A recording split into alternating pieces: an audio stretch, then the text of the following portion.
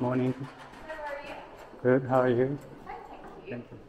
Welcome to Macallan Distillery Thank you. How can we help you this morning? I have a reservation tour at 10. Yep, we'll get you checked in. Thank you. Have you traveled far? Yeah.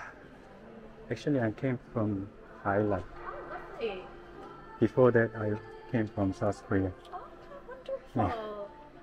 So, what's the name it's booked under? It's Taemin Kim. Perfect. This is your lanyard here. Okay.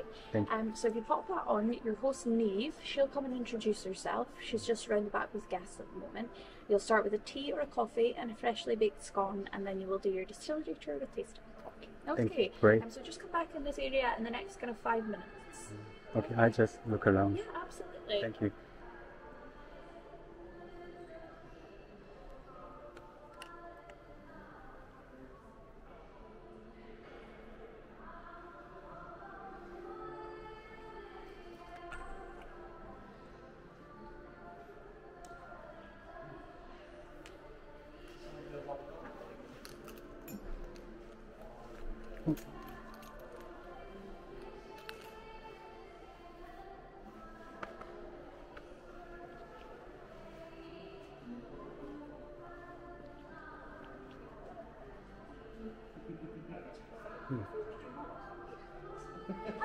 Hello. Are you on our 10 o'clock discovery? Yes, I do. I am. Fantastic. My name is Neve. Hello. So I'll be your guide today. I'll be looking after you.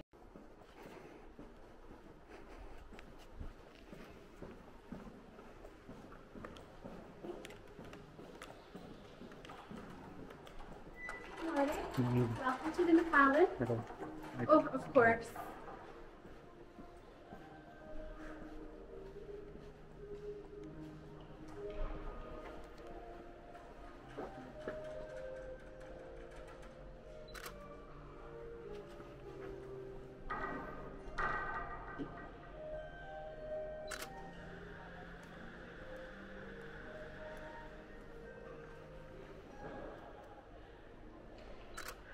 The rest of your group have started at this time.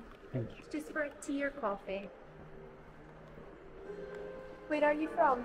I'm from South Korea. Oh, wow. Are you in Scotland for long?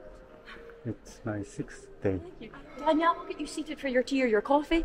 When you're finished, we're going to head out on tour. We have another 6 people joining us. Okay. Oh, well, you want to take those swap roles? No problem. No worries, I'll take you round. Did you get your phone? Yeah, I got it. Parking lot is a little far away. Are you a big whiskey drinker? I'm a fan. You're a fan? Yeah, I don't drink too much. Oh, okay. So I don't need to convert you to a whiskey drinker today. You're already one. So I'll get you seated at this table just here. Okay. We have 4 behind you, and we have another couple joining our tour today as well. When everybody has finished their tea and coffee, we will head out on our tour and take the opportunity to go to the toilet before our tour as well. So Thank just you. on the back wall there. Thank you. Morning. Can I get you a tea or coffee? I will have some coffee, please. Coffee? Do you like just American black coffee or cappuccino, latte? Black, thank you. Black. Yeah. Perfect, no problem. And would you like a scone as well? A scone, Yeah, thank you. It took 3 in case you were believing it.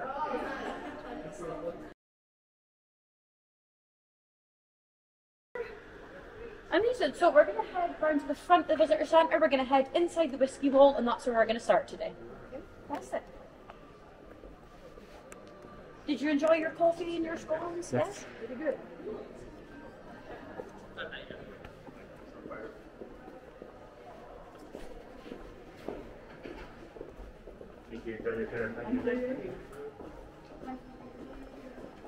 So how long are you spending in Scotland? Till Friday. Till Friday. And have you been here for a few days already? Yes. He arrived previous Oh, okay, yeah, that's good idea. And are you just staying in Scotland, or are you going down to England as well? We spent 2 days in London. Spent 2 days in London. Oh, no.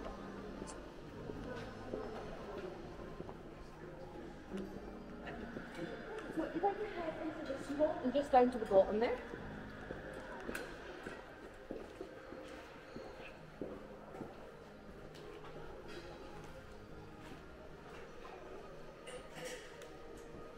I'll squeeze through you here. So this here is our jewel wall, or our archive section, and this is where we're going to begin our tour today.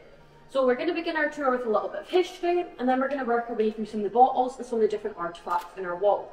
Now please, throughout the whole tour, feel free to take as many photos as you would like, and don't hesitate to jump in with any questions at any point as well. If anything catches your eye, don't hesitate to point it out and ask me, you know, what is it? You go for it.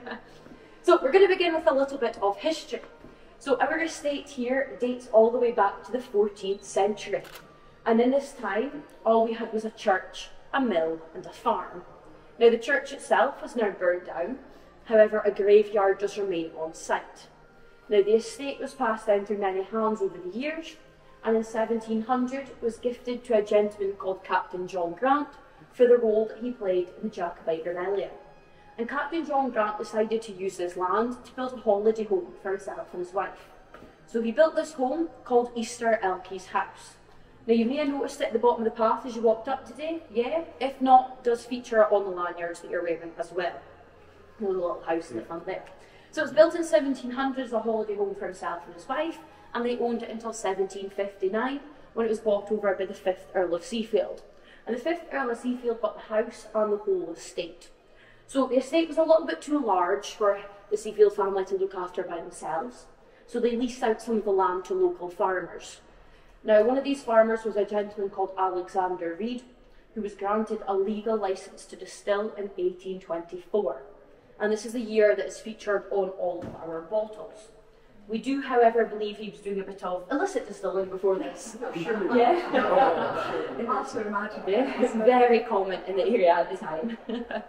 So you may have noticed we've gotten to this point in our history without a Mr. Macallan. Now this is because we believe the name Macallan actually comes from 2 words. So the first being mag, meaning fertile land in Gaelic, and the second being Ellen. So the church that I mentioned way back in the 14th century was called the Church of St. Filian. Now Filian was shortened to Ellen, mag and Ellen put together to eventually form Macallan. So that's where we believe our name came from. So Macallan was passed down through many hands over the years. In 1892, we were bought over by a gentleman called Roderick Kemp. Now Roderick Kemp was an ex-wine merchant. He also used to own 50% of Talisker Distillery on the Isle of Skye. Yeah, however, he sold his share of Talisker, came to Speyside and bought over Macallan. Now we're very glad that he did, because Roderick Kemp is considered the founding father of the modern day Macallan, because he was the one who introduced our sherry oak season casks to our whisky. So of course our sherry oak cask is something that makes us unique today, gives us a lot of our distinct colours, flavours and aromas, especially when 95% of the Scotch whisky industry use American bourbon casks. our sherry cask to release something that put us in that small 5% there.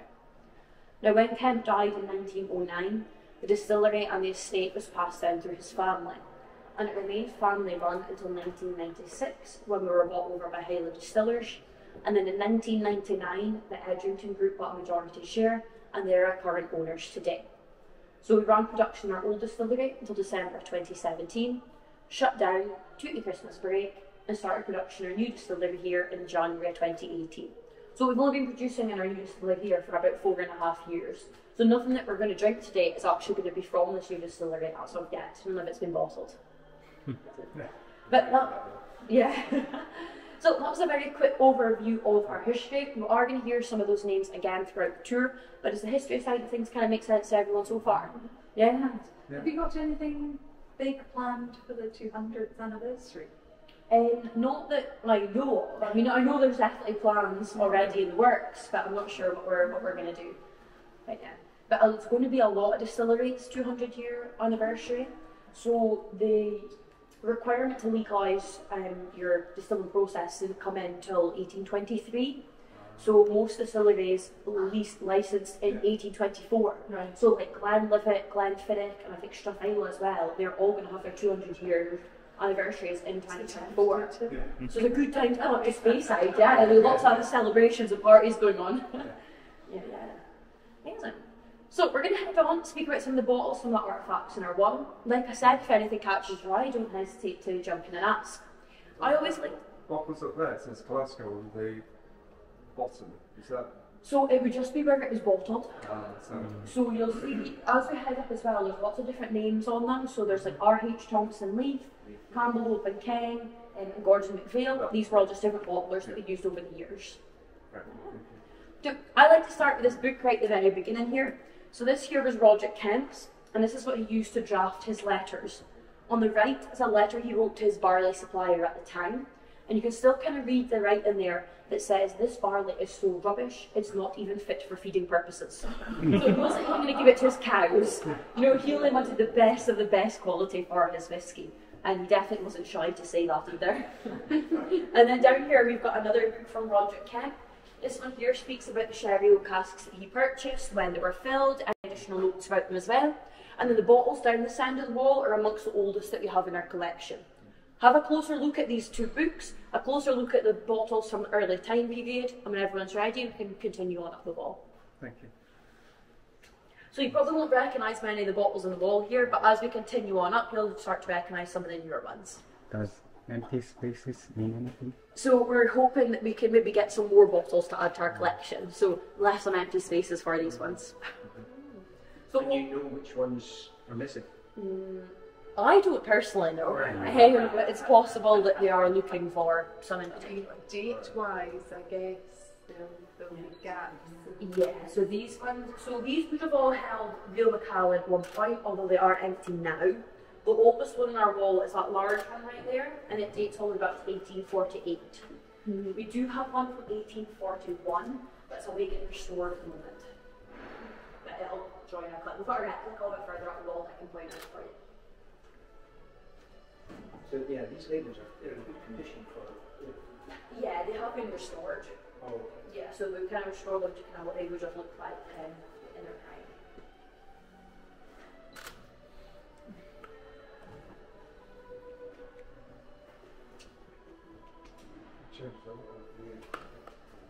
They didn't have to say what print they were in those days. No, the laws would have been strict. It's very possible it could be on the back as well. Oh yeah, it could be, yes. But yeah, their license and laws were strict on it. That's unlucky. I think that was about half a gallon. Wait till you get further up, we've got a 6-litre bottle. And this is really roughness. No. So, No. Is up here. Yeah, there's a Rolfus about 3 miles up the road. Yeah. Because there's... Have you got a Rolfus? There's the... Yeah, in front. Because there's the Glen of this whiskey, isn't there? Yes. From up here. Yeah. It's a nice one. okay, and then I see that, so at that point there was Macallan and Talisker distilleries in it. Yeah. And there's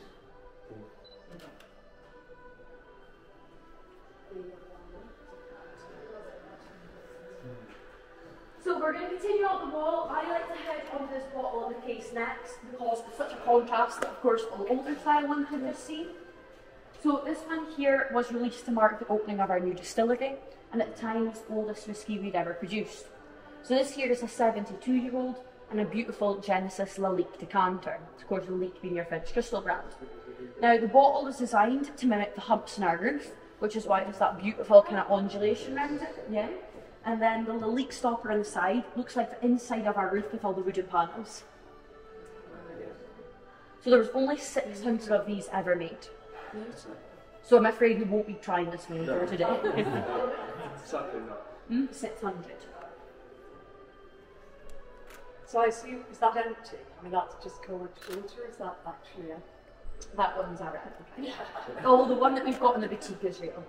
And it comes, I don't know if you've seen it, earlier, it comes in a beautiful, like, handcrafted oak case. Yeah, that one's real. Yes. Waste. But you haven't spent much time on it anyway. No. We've got one open at the bar if you'd like to try it, but... So we're going to continue on up. Now I don't know how good everybody's Scottish is, but in this newspaper, right at the bottom, we have a poem, all in Scots, all about the health benefits of drinking Macallan. So this was put into the Times on the 27th of March 1980. So you can give it a read just down the bottom there.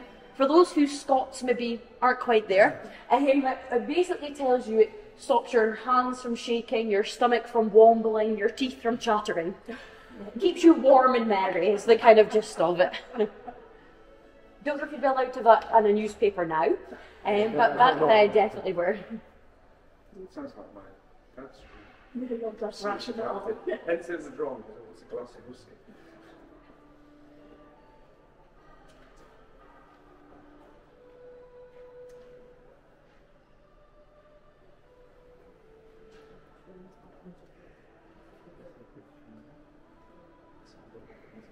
Are you working out for them?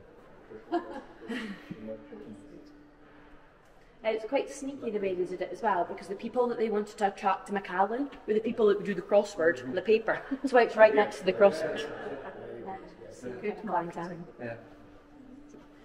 So as we can, yeah, definitely. As we continue on up the wall, we're probably going to start to recognise the bottles a little bit more. They get a little bit more familiar. You've maybe drank some as well. If you have a look just on the way to the toilets on the wall, there's a lot of our old like marketing adverts, and one of them was like a crossword. I think it was 1982, the crossword, and the hint was the malt, and the answer was Macallan because it's the Macallan the malt. Yeah, so we were in the crossword at one point as well. We're going to continue on up. This is a replica bottle that I mentioned from 1841. So it'll make it restored at the moment, but when it comes back, it'll become the oldest one on our wall. This is kind of what it would have looked like in its prime.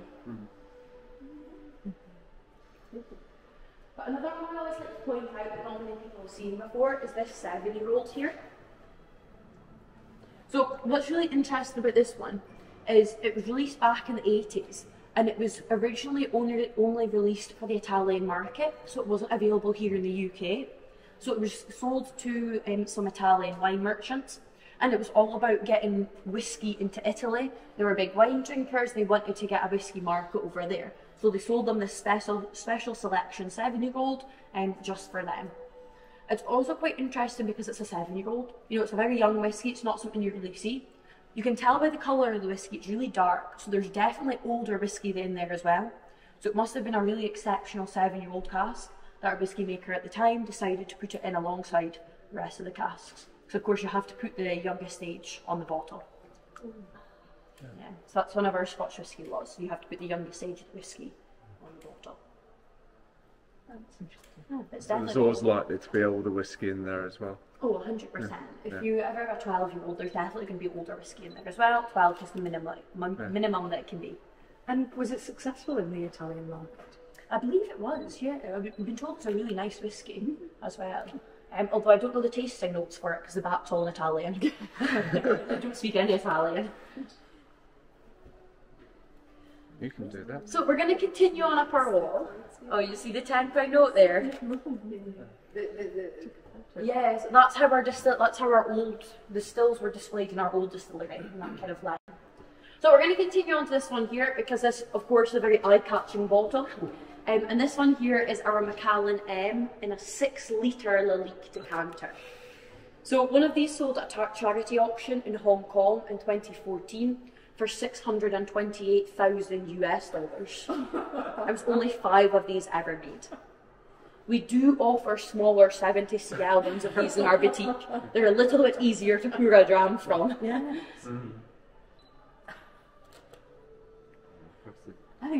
I don't think I could lift it. Like pour from. I've never tried. You should use a straw. It's good, right? So as we continue up the wall, I'm going to ask if everyone can have a look at the bottles right down the bottom. You might be able to find your birth year on there as well. Some of you look a little bit young. Yeah. My one's not quite there yet either. No, there's a gap. They've not got ours. Oh, okay, there is some missing. Yeah, that's one. Yeah, Good that's luck.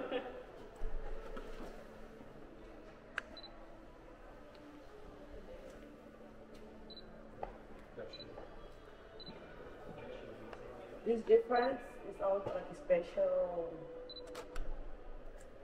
Why they have What's the difference between These ones are all unique, and so there's 6 in total, and they're supposed to represent the 6 pillars of Macallan, so it's the 6 things that make Macallan unique. So all these bottles down the bottom are part of our fine and rare collection.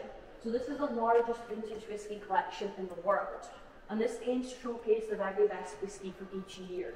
So each bottle is from an individual cask. So you can see some of them, like your 70s here, are really dark. So it's very likely that they've came from European casks, because European oak's very dark in colour. It's going to give you dark colours and flavours to your whisky. And then your lighter ones, such as your 1968s here, it's likely that they came from American oak casks, because American oak's very light in colour. It's going to give you lighter colours and lighter flavours, sweeter flavours to your whisky.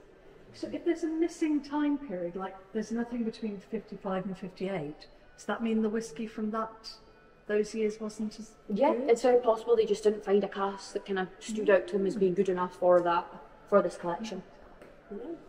So we did also produce a 1926 version of our fine and rare. It was distilled in 1926, bottled in 1986. So it was 60 years old. It was the oldest one in the entire collection. There was only 40 bottles made. Now 12 of them were commissioned to Valerio Adami, an Italian pop artist, to design, and 12 to Sir Peter Blake, the British collage artist.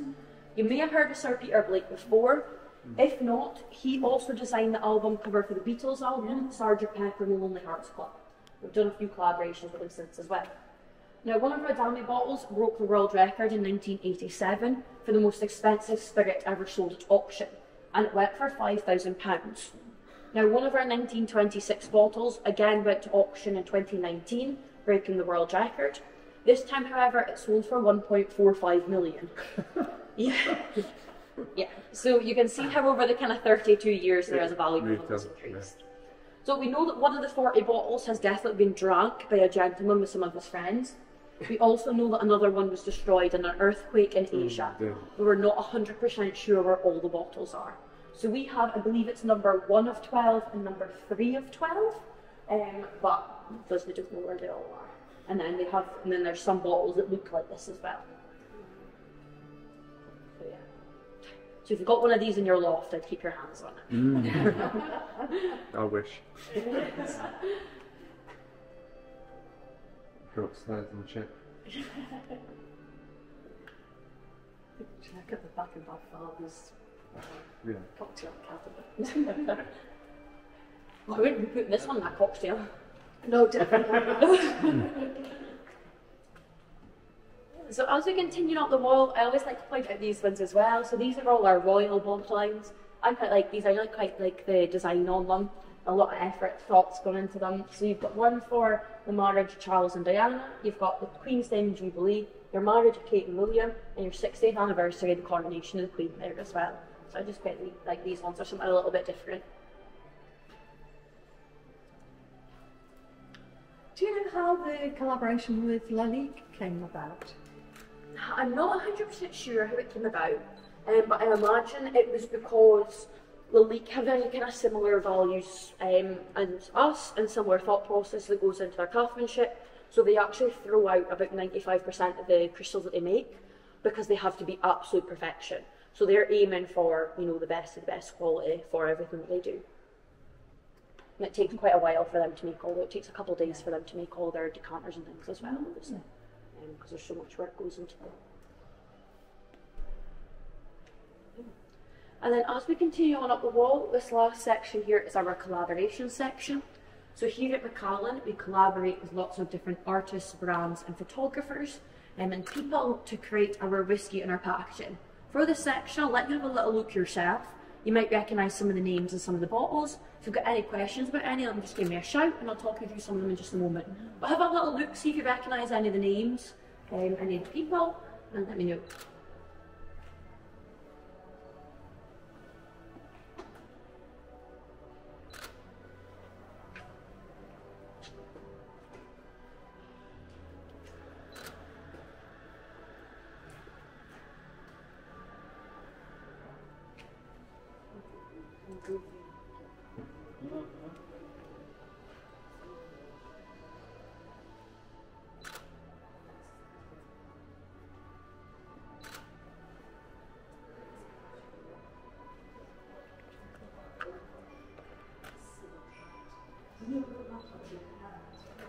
Those ones are really nice, aren't they?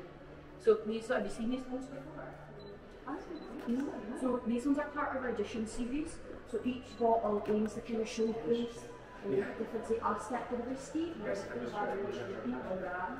So the first one is just about whiskey in general, and it's made by a whiskey maker called Macallan. Edition number 2 is a collaboration with the Walker Brothers. Oh, do you get it? So it's all about the taste. So this is really nice whiskey, focused on the taste. Edition number 3 is a collaboration with Roja Dove, the perfume maker. So it's all about the smell of the whiskey. Edition number 4 is a collaboration with the architects for this building. So it's all about the craftsmanship, the innovation of the whiskey, how it's made. Edition number 5 is a collaboration with Pantone, the colour company, all about the colour of the whiskey. And this is actually a unique shade of purple made for us. And we actually own the rights to it, so no other company can use it on their packaging. And then edition number 6 was a collaboration with Hardy Fishing Gear brand and the Atlantic Salmon Fishing Trust, and it's all about the river spray and all the water they use for production. So that's why it's got that beautiful colour blue, and some of the profits from this one go back into the Atlantic Salmon Fishing Trust as well. That's very kind of a calm concept. Yeah.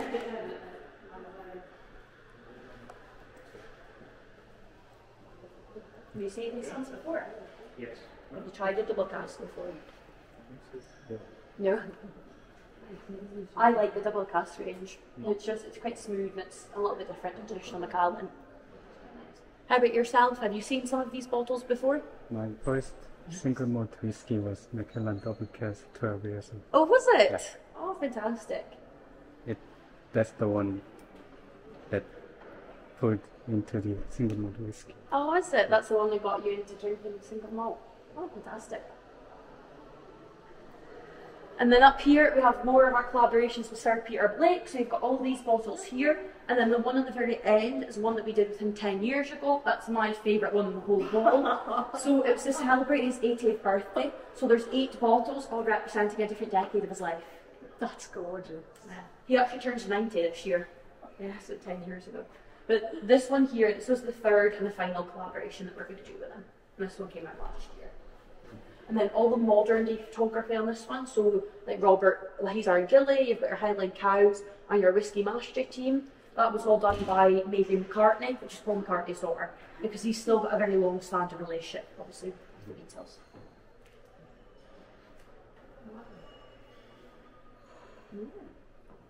I've got seen these as well. So these ones here, this one there's only 322 bottles, and the rest of them are all one of a kind. So there's only one of each. It's the same whiskey, but the labels are all different, and they're only one of a kind. So they're going to start popping up at charity auctions over the next few years. And how about yourselves? Have you seen some of these before? Yes. Yeah. Oh, you have the number 6. 15. 6. Those are quite popular in Brazil, the double casks. So, okay. They are officially important. So you've tried these ones before as well? Yeah, this one more like I like this like one. sherry. Oh, like a traditional style.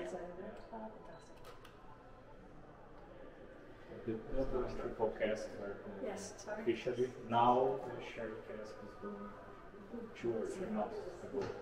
Okay. Until now, people had no good. Oh, right, okay. So what's your favourite Macallan?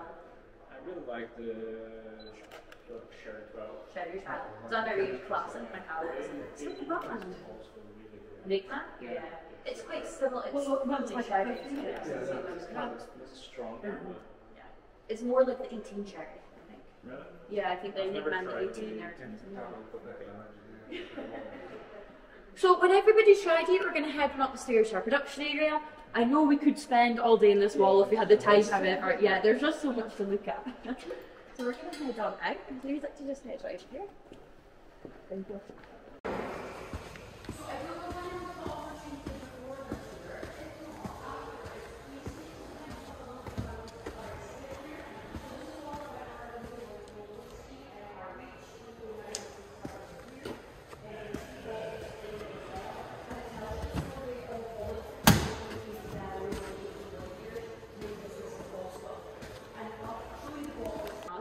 And the 3 copper hands represent the 3 kind of key people that would have came together to create this whiskey. So one of them represents Alan Shear, who was chairman of the Macallan up to 1996. One of them represents the distillery worker that would have laid the cask to rest back in 1940. And then there's a female hand that holds the bottle at the back, and that represents the hand of our current master whisky maker, Kirstine Campbell. And she's the first female master whisky maker in Scotland over 100 years. But we can see the bottle displayed at the back here. I definitely take the time to have a little look through here and read about all the different characters as well. And you can see it's just displayed here. And then that's the 3 hands that I was mentioning as well.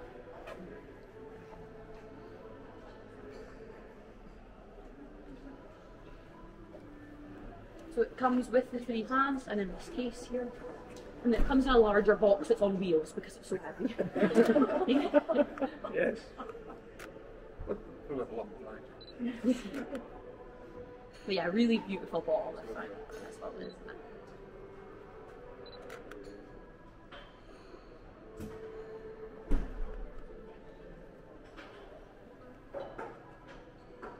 Yeah. Sure. But when everyone's ready, we're going to continue up the stairs. It'll still be here when you Yeah. finish your tour. It's not going anywhere. No, it's not going anywhere.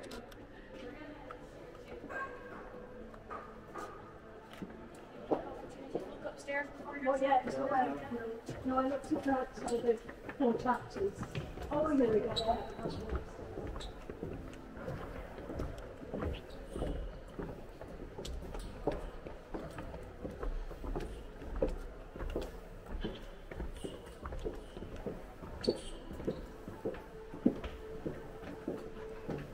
So are you tasting a few distilleries while you're up here? No, probably not actually. Find the chip to sky. Yeah.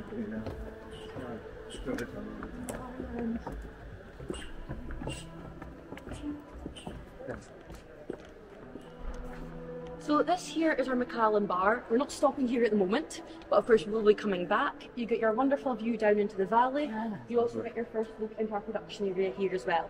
Now we're going to continue around the bar and we're going to head into production from the door in the far corner.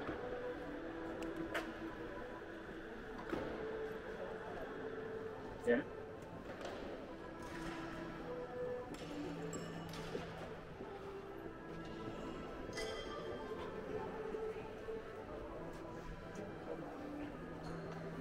So how did you get into drinking Macallan? Through me. And I got it from my phone. But also, having seen this building and architecture, Yeah. that's the 2 things coincided together. And you know, that's what I like about it as well. It's not just whiskey drinkers that you get visiting. You get architects, you get engineers. There's something for everybody. We're actually going to stop here for a moment and we're going to quickly speak about the architecture a little bit as well. I like stopping here because you get a really good look into our production area and you also can kind of see the roof a bit better when we're upstairs and get a nice overview of our visitor centre. So our architects for this building were a group called Roger Sturt Harbour and Partners. Now they're an architectural firm based down in London, known for the likes of Madrid Airport, Terminal 5 at Heathrow and the Third World Trade Center in New York as well. I do think they kind of get that airport feel as you're walking through a little bit. Now their idea behind this building was to have us blend into the landscape, which is why our roof mimics the rolling hills of Speyside. Now the roof itself is made up of 380,000 separate components of Scandinavian pine, all fitting together like a jigsaw. It's also completely weight bearing, so all these beams you see here don't actually hold the roof up, they're just there to support it in movement. We're also hurricane proof and can withstand up to 8 feet of snow. Although it's very unlikely either of those things are going to happen, it's there just in case. So they actually built the whole roof in Germany to make sure it worked, and they dismantled it and took it over here in 300 Arctic lorries. With numbers. But yeah. So there's only 4 pieces in the roof that are the same shape and size. Every other part is completely unique. Thank goodness for computer modelling. I know. But we're going to continue. We're going to go for a look in our production area next. But as we head down, you'll really start to get an appreciation for the true scale of the building as well.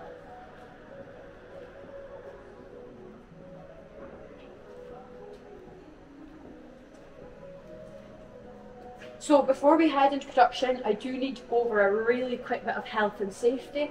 We have no fire alarms scheduled for today. If one goes off, follow myself out of the building as quickly and safely as possible. We are a working distillery, so some of the vessels we pass will be very hot. Please be mindful of this and try not to touch anything. I've also been told it's quite warm in here today. If anyone feels unwell at any point, please let me know and we can head out as quickly as possible. We can also get some water when we come out and head to the bar as well, if anyone does feel unwell. We're going to be walking over some high-graded flooring. If anyone suffers from a fear of heights or vertigo, let me know. We can pass over this as quickly as possible.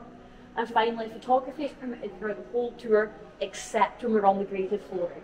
So while we're on the concrete walkways, it's completely fine. When we're on the graded flooring, I'm going to ask for no photography. We're not hiding anything, it's just for health and safety reasons. If everyone's ready, we're going to head on inside.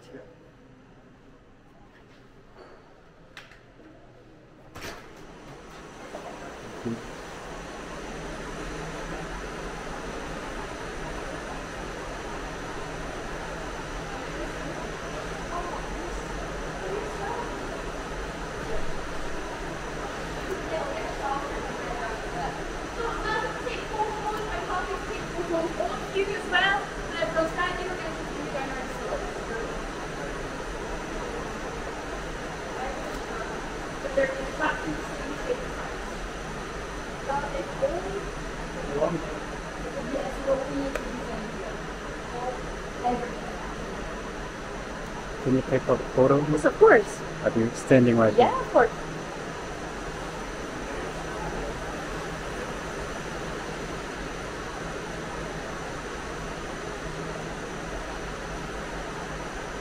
It took 4, just in case. Thank you. Would you like them together? Yeah.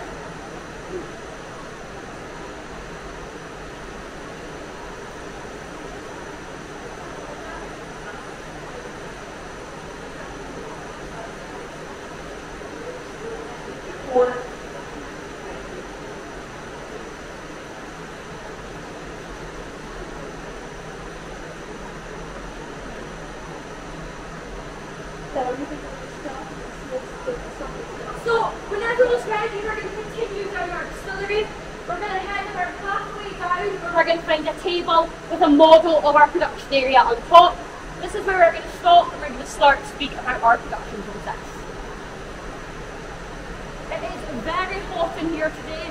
I would like to reiterate, if you feel unwell at any point, let me know. I'll go a little bit faster than usual in here, so we're not here for too long.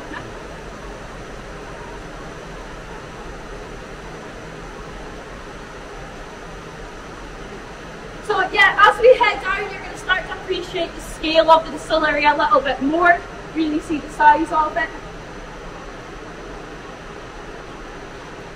I do think with the lighting in here, you would be able to film an amazing James Bond movie. Yeah. Although you would just pray he doesn't shoot anything.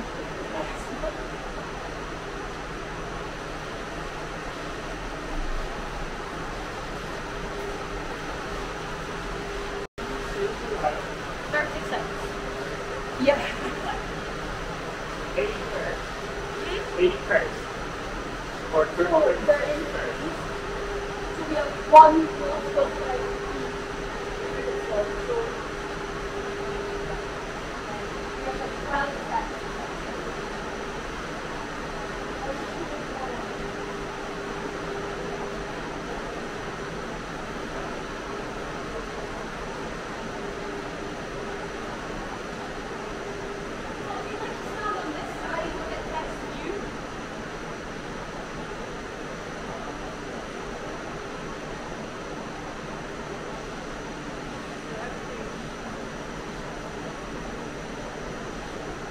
So this here is a model of our production area which is in front of you today.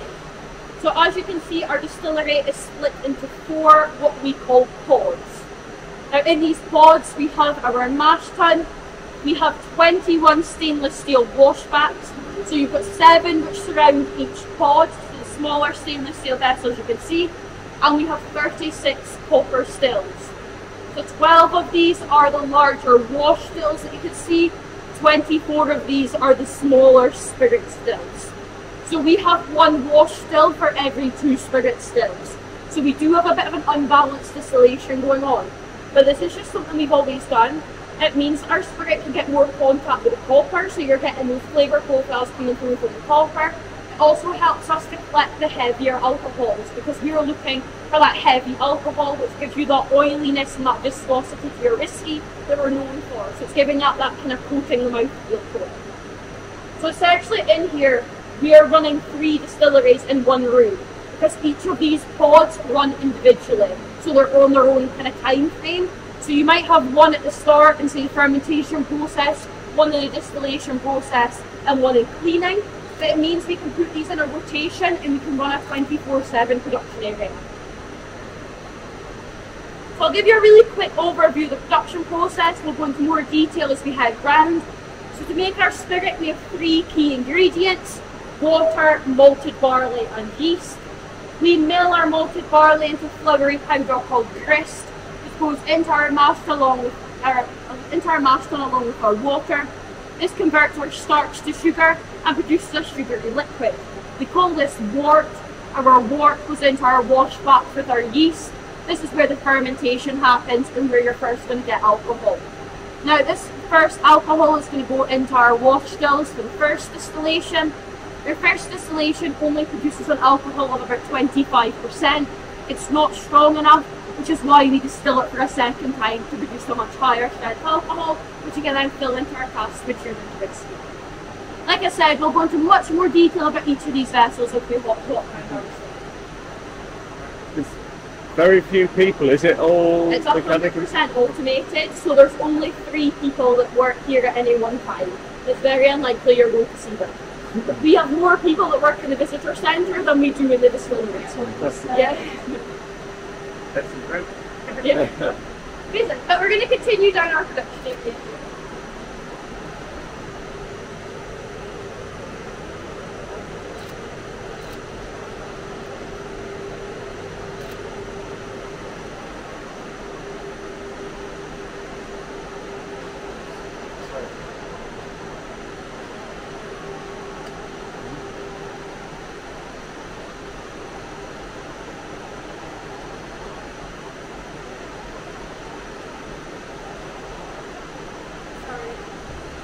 I'm gonna follow you.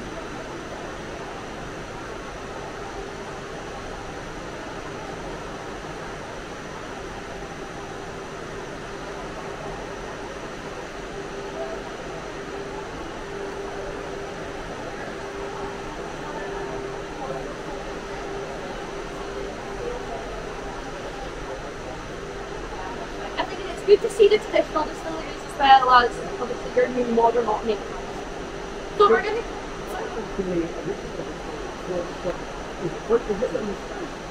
So this used to be a barley field. So the old, it's still on site, everything's still there, we just don't use it. I'll point it out one of the windows later on the tour. You'll actually drive past it if you leave today as well.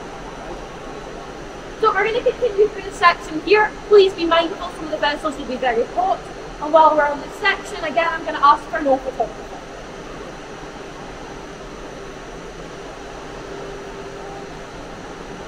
Are you okay?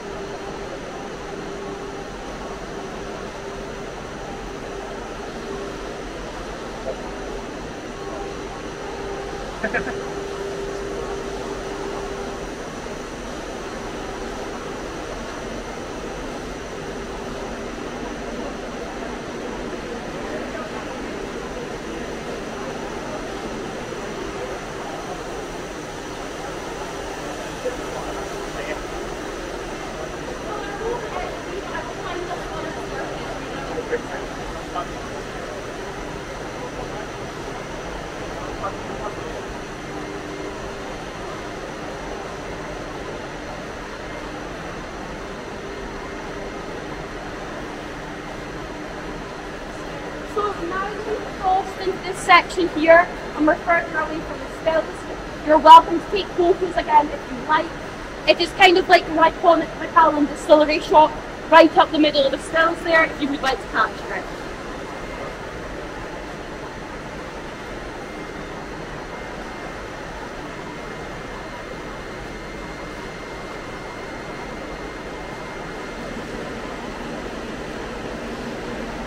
You want to take a photo? Facciamo a foto também.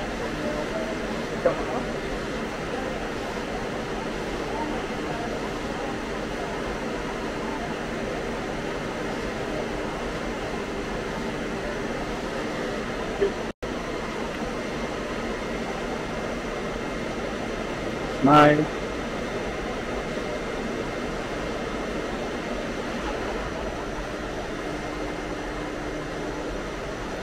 We're not hot. She's the pro. Thank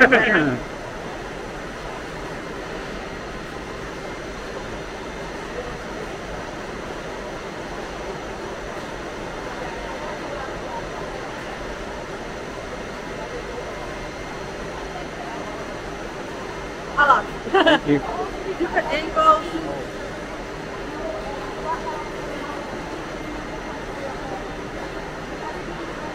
Very good. Yeah, isn't it?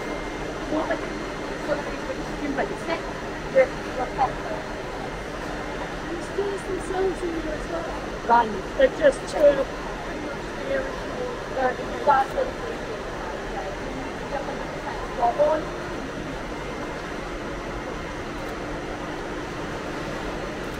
So here is our barley table, and this represents our barley at different stages of the process.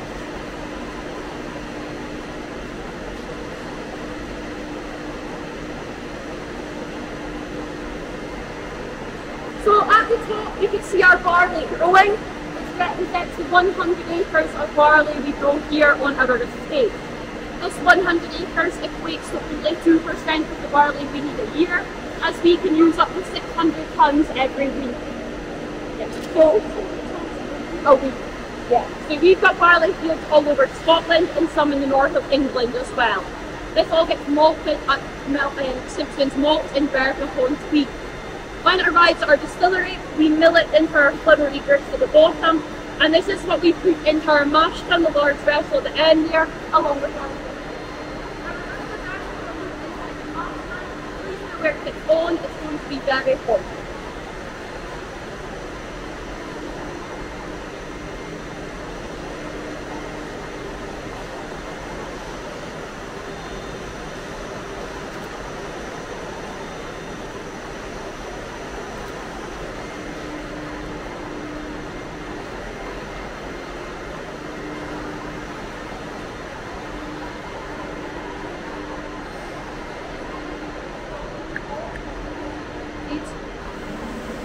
You need to do Give it better. Nice. Wow.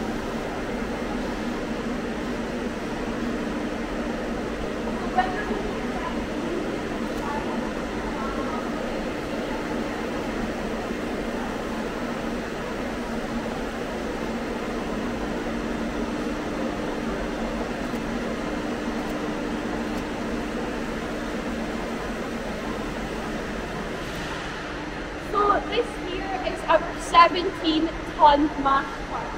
This is where we add our floury grist and our water. So our water gets added at 3 different temperatures. These range from 65 to 92 degrees Celsius. They get hotter each time. Each temperature extracting as much sugar as possible from our floury grist. Each mash takes roughly 3.5 hours and will produce about 70,000 litres of our sugary wort. This is what we take to the next stage of our process. We are currently doing about 39 mashes a week. So, there is also a byproduct from this production. We call this draft. This draft is taken to the biomass plant in Rothes, mixed with wood chips and burned to create renewable steam energy. We use about 95% renewable energy here in our production area. Now, right now we are producing roughly 12.5 million litres of spirit a year. This, however, is not maximum capacity because at maximum we can produce up to 15 million. Now, in the future, if we'd like to do so, we can add in another mash tun, knock down this wall, and build a mirror image of our distillery heading that way. So we've left enough land on that side to double our production if we'd like. So if I could convince you 7 to be loyal Macallan drinkers today, we might have to walk down the wall sooner rather than later. Yeah. What is your largest supply? So all our water comes from 4 boreholes and wells here on the estate. We go down to about 70 feet deep, all natural spring water that we use. So we're going to continue back onto our walkway around this direction here. As we're heading down, I'll move on to the left.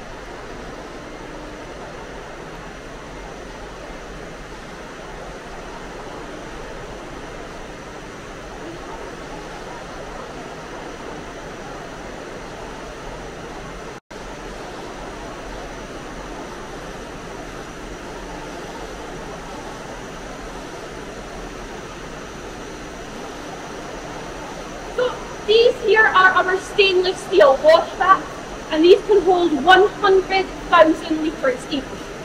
So in them we add 68,000 litres of our sugary wort, along with 320 litres of our distiller's yeast. So it's a liquid dairy-free yeast that we use. So the yeast eats away at the sugars, it ferments, and it produces a crude-like beer we call wash at roughly 11.5% alcohol by volume. This wash is in our larger wash stills for your first distillation. This is where it will produce our low wines at roughly 25% alcohol by volume. Not quite strong enough, which is why it's then split between the 2 smaller spirit stills. We're going to go into more detail about the distillation process in just a moment, but these wash backs are on if you'd like to have a look inside.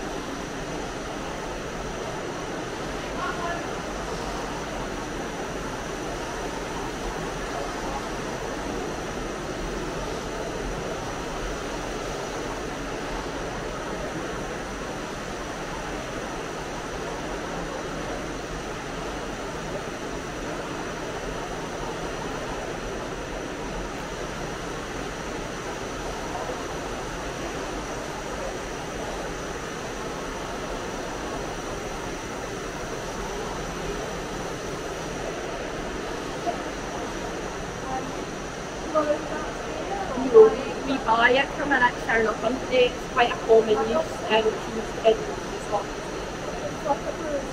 Yeah. But we're going to continue on up. We're going to head to this table here. There are two spirits to the front.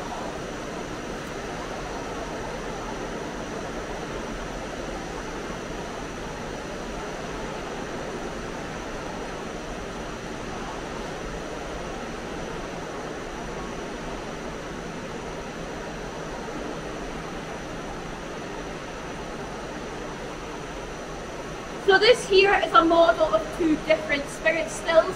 The smaller one is the spirit still to be used here at the Macallan. So the smaller stills you can see used for the second distillation.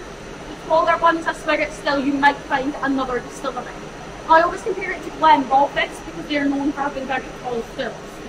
Now if everyone would just like to remove their hands from this bar, and now we're going to see what happens inside of our spirit stills. So where I'm standing and directly opposite me is the worst place to stand. So if you move around to kind of either side, so you'll be able to see inside of it. So what you're going to see here is what happens inside of our stills. Now in your taller spirit stills, as your alcohol begins to boil, it's going to produce alcohol vapors. These vapors are going to rise up the still, hit the colder hop at the top, condense and run back down. Now this is called reflux, and you get a lot of reflux happening in your taller spirit stills. So this means that only the lightest alcohol vapors are able to travel up and down the line arm. This is going to give you a much lighter mouthfeel and lighter texture to your whiskey. However, here at Macallan, we are known for what we call our curiously small stills. So in our smaller stills, even your heavier alcohol vapors are able to travel up and down the line arm. This is going to give you a much more oily, viscous texture for your whiskey. Really going to keep the inside of your mouth, which is something Macallan is known for. Now all of our stills are exact replicas of the ones in our old distillery. To help us ensure all the spirit we're producing is exactly the same. Does that kind of make sense for everyone? Yeah? Any questions at all? Over the balls. So that's called a reflux ball. You only get it in taller stills, and essentially what it does is it helps circulate the spirit even more. So they're really only going to get like a light mix up of the still.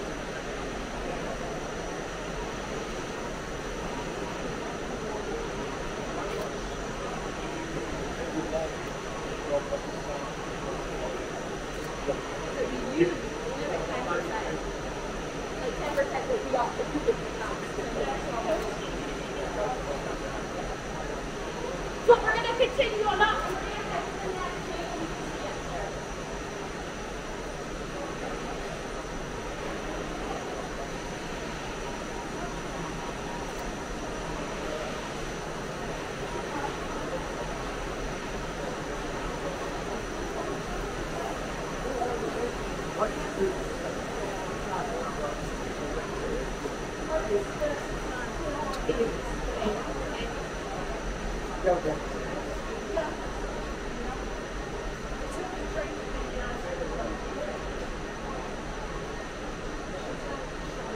So I'm afraid this one doesn't spin, but it will light up in a moment.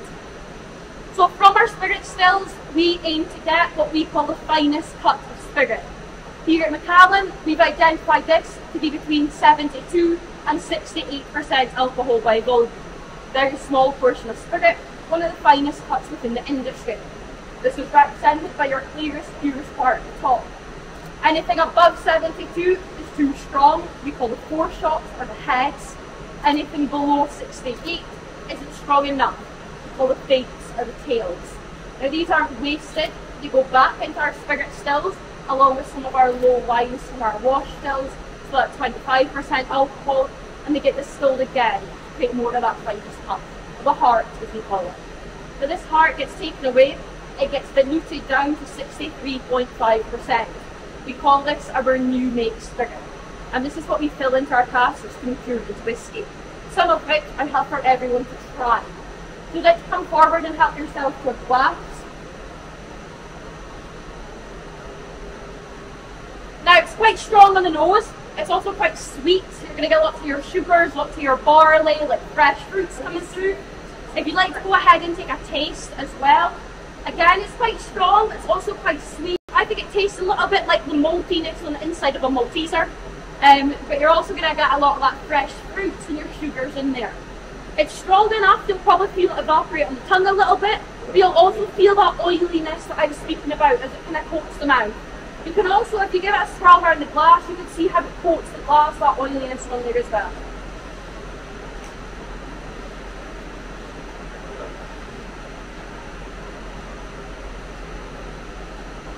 There's absolutely no pressure to finish this, by the way. Yeah, it's true. Fantastic, yeah. Yeah, absolutely. So essentially, this is how every single Macallan starts out. Before it wasn't big house. And what's this in the ABV? 63.5. It's or your last was in there.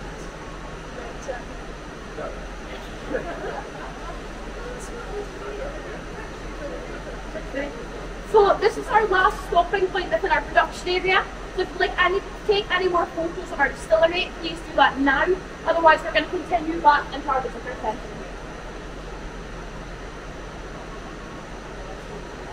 Yeah, you're okay. Yeah.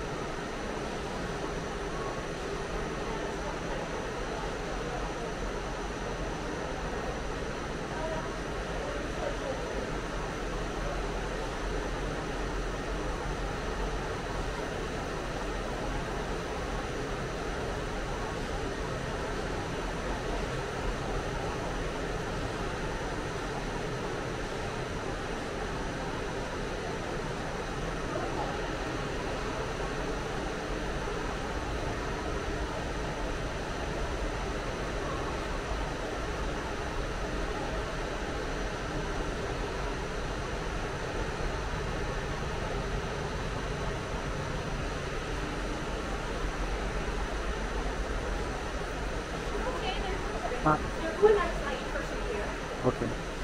Thank you.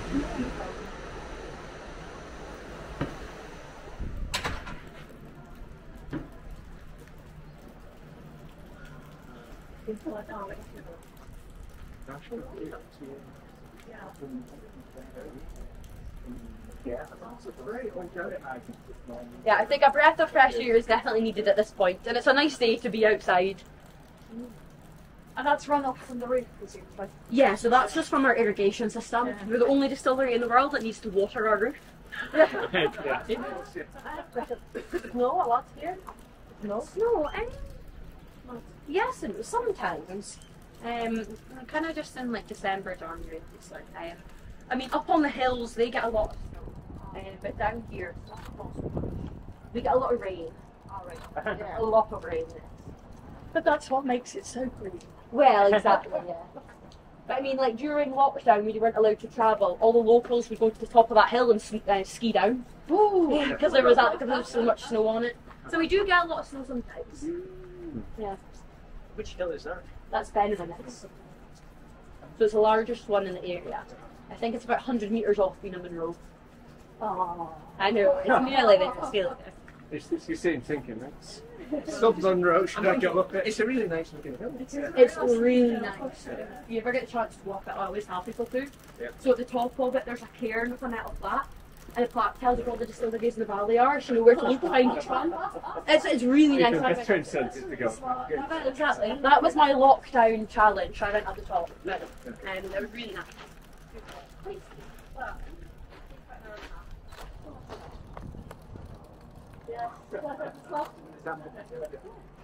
Right, so we're going to head back inside.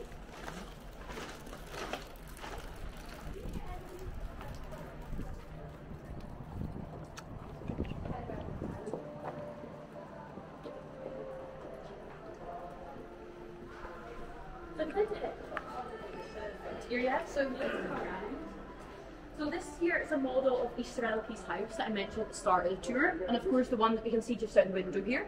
So it was built as a holiday home for Captain John Grant and his wife Elizabeth in 1700. And they've got a marriage stone which features on the front of the house here as well. Now you'll be glad to hear that this one does spin. If you give me 2 minutes.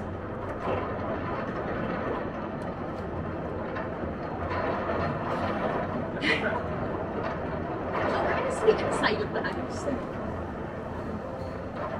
So this is what the house would have looked like in the 1890s. Now in the dining room on the wall there's a portrait there of Roderick Kemp. So that's the gentleman who introduced our sherry oak seasoned casks to our whisky, our essential founding father of the modern day Macallan. And then on the table in this room just here is what we consider to be the smallest bottle of Macallan in the world. And there is real whisky inside.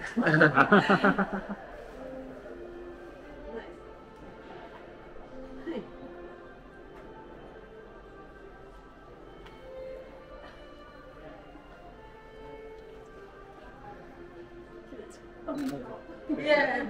I always say to people, this is my dream dollhouse girl. So our house here sits on roughly 485 acres of estate, just over 100 of which being barley fields. We have our own herd of Highland cattle, roughly 60 warehouses, and we have the rights to fish on just over 1.5 miles of the River Spey as well.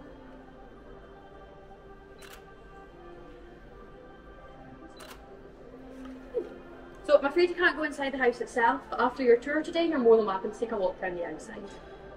Now we're going to continue on up our walkways. We're going to head behind our whisky vault, our mash area. This is where we're going to speak about our oak, our casks, and the maturation process.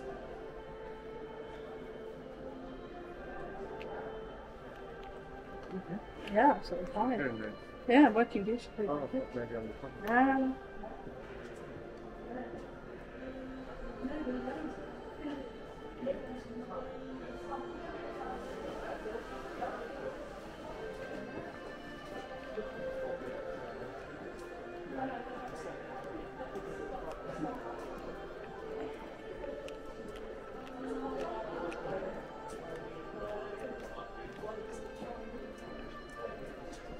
That's a good point.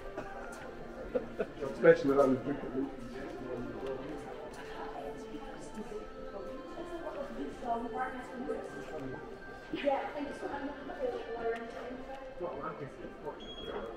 Essentially, trying to put it around something organic. Yeah. I don't yourself you can but also something that's just happening. Yeah, from the building. Yeah. I've looked at it. Yeah. Doesn't pretend to be as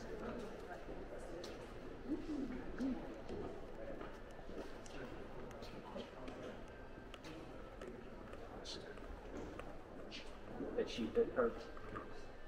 Leora, distillery outside Glasgow that you like? Oh, Auchentoshan. Oh, Auchentoshan. Yeah. Okay. I asked somebody yesterday, I was like, well, how did you get into drinking whiskey, you know? And he goes, oh, my friend ordered it one day, it sounded cool, so I just started drinking it. I was like, fair enough. I was like, I just wanted to get into it.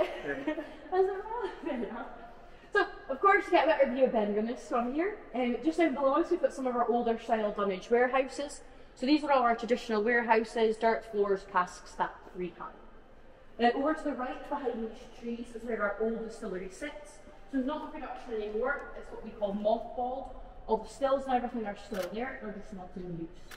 And finally, this white L-shaped building just below us here is actually our old visitor centre. So if you were here before June of 2018, that's where you would have been. Now that would fit into a lot of corners rooms. And that's where all of our whiskey makers work today as well. Oh. So we're going to continue around to the right, and we're going to head inside all of our cask here, from the entrance which is hidden on the right hand side.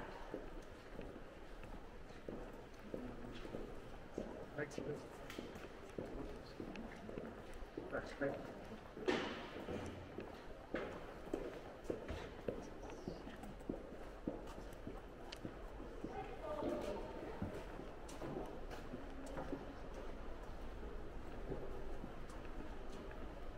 So if you like to follow me, if everyone would like to stand in line with me, facing out the same direction as I am, make more steps in just a moment. So as I mentioned downstairs, we use two different types of oak to make our casks. We have European oak and we have American oak. So what we're going to see here is a projection of our two oak trees growing. We will speak about the differences in the trees and the different influences on our whiskey. So on the left you will be able to see our European oak tree growing, on the right our American oak tree.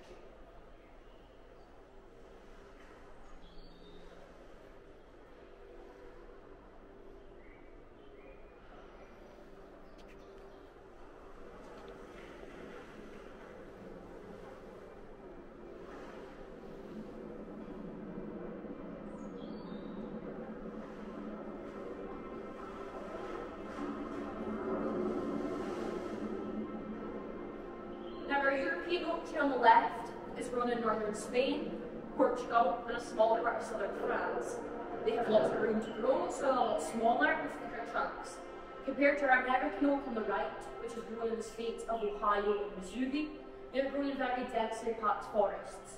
So they grow upwards as quickly as they can to gain as much sunlight as possible, making them a lot taller and also a lot thinner.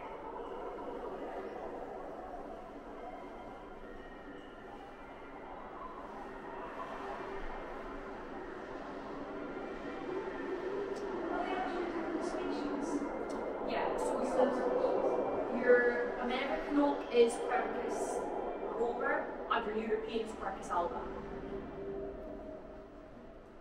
So your European oak is a lot darker in colour, so this is most likely going to give you darker colours to your whiskey, darker flavours, more of your spices, dried fruits, rich chocolate coming through in there.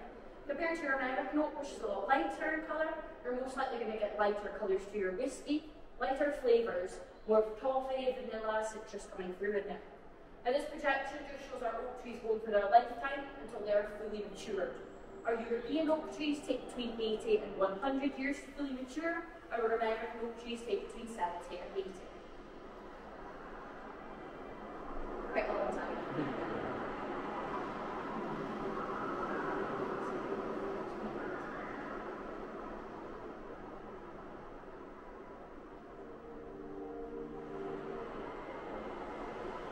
Is there a programme of replacement? So for everyone that we cut down and we plant to, we also work really closely, so we don't own the forest, but we work closely with forestry commissions. So the ones that we are cutting down, it's actually beneficial to the forest because it means the sunlight's getting in better to the young saplings.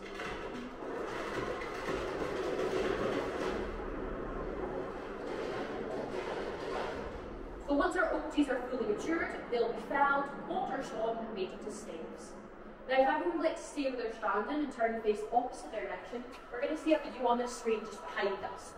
So once our oak trees are made into staves, all these staves are taken down to the south of Spain, to Jerez, to be air dried for a year. Down in Jerez is also where all of our casks are made. So our main cooperage is called our Tavasa cooperage. The video you're about to watch will show you the cask making process at Tavasa. The reason this happens in the south of Spain is because all of our casks are seasoned with all are also sherry, and this has to happen in the sherry triangle in the south of Spain just due to sherry laws. It's a great place to go. Isn't this? We've seen sherry bodegas in You're welcome to take a couple sets in closer if you like as well.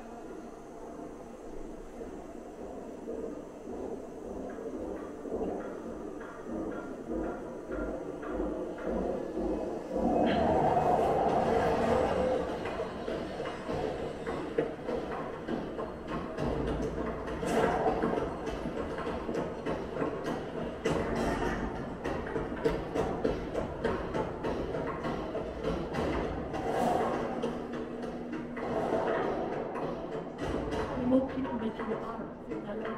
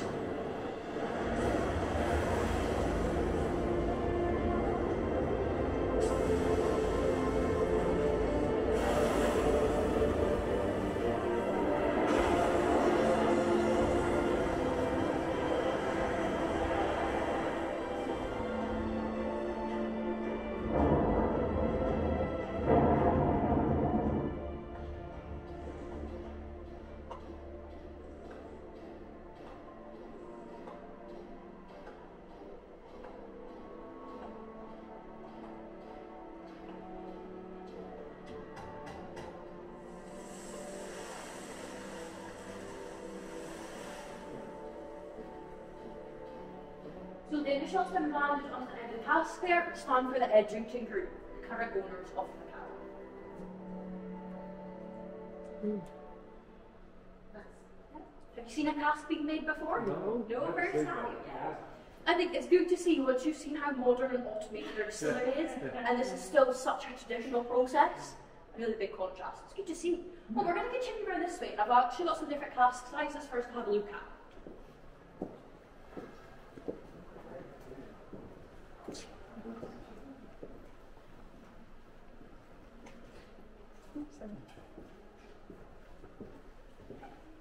So around here we've got 3 different cask sizes. So one left to right we've got a puncheon which holds 500 litres, a hogshead which holds 250, and a butt which holds 500 litres as well. So of course your puncheon and your butt, your kind of typical cask size, a little bit larger, they're a bit more practical. But in your smaller 250 litre hogshead, your spirit is going to have more contact with the wood, so that is going to get a little bit more colours, flavours and aromas coming through from your smaller casks. Of course, we marry lots of casks together to create our whisky, so this helps kind of balance it all out. Now, once our casks are made, we fill them with Oloroso sherry for approximately 18 months, and this allows the oak to absorb a lot of that sherry. Anything that's left over, we empty out, and we sell to food companies, and they make it into sherry vinegar. We don't sell it as drinking sherry because there's not a demand. And so, once this cask has been soaked in the sherry for 18 months, they then ship it up to us here at Macallan, where we fill it with our new make spirit. So from the time their oak trees are felled, they're dried out, made into casks, and seasoned, it can take about 5 years before they arrive here. Yeah, a lot of forward planning as well. So have a closer look at these casks, have a closer look at the tools around the corner here as well. When everyone's ready, we'll head on to the next section.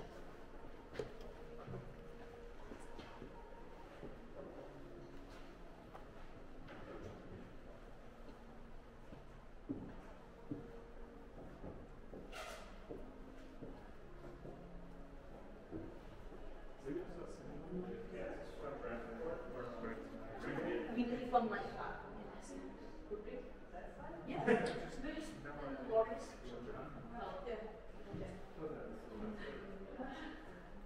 It would take too much work to completely assemble them and put them back together here. So we just keep doing this. How many times do you use the gas? I'll use it twice. So it's legal in Scotland to use your casks 5 times, but we only use ours twice. They're kind of like tea bags. The more you use them, less colour and flavour you're going to get. And then you sell the gases. Yes, we sell in garden centres, make them in plant pots, furniture, or we burn them. We sell them as firewood. We burn them in my house, they smell amazing. And they burn very well. Don't sell them to others. We sell our gas. Crossway other ones that we own, so we've also got one office in Highland Park, but we won't sell them to outside distilleries. So we're going to continue on out this section. If you'd like to follow me, hang your head in the snell lead.